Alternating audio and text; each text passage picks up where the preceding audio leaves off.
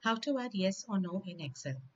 To validate the data that is entered in an Excel cell, it is possible to restrict the values that are entered by creating a drop-down list.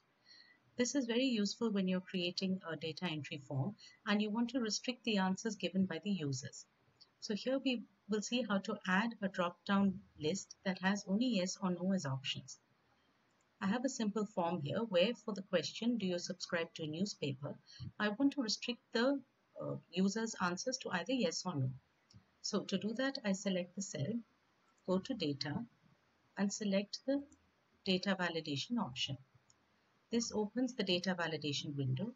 On the settings tab, under allow, I say list.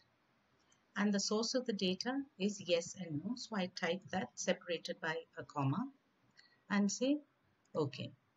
Now when I go to the cell, you can see a little arrow has appeared on the right border of the cell. And when I click this, I have either yes or no as options. If the user tries to enter anything else,